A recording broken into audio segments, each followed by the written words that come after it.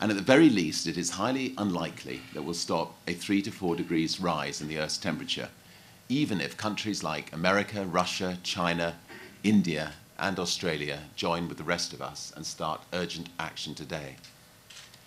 So unless we can devise a way of actually removing CO2 from the Earth's atmosphere, we will lose half of all species on Earth, including the polar bear and the walruses.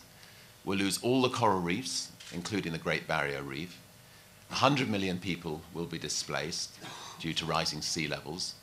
Farmlands will become deserts, rainforests, wastelands. Realizes that we need to do something.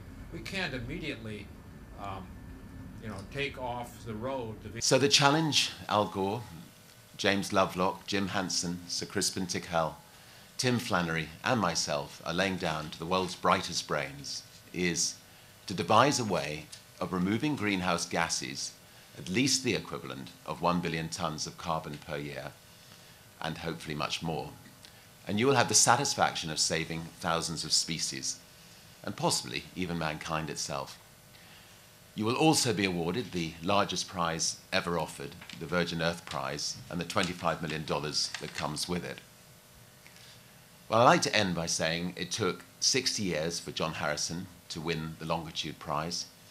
The Earth cannot wait 60 years.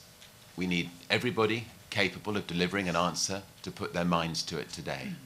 And agriculture, which have together allowed our population to reach 6.5 billion and thus create the problem.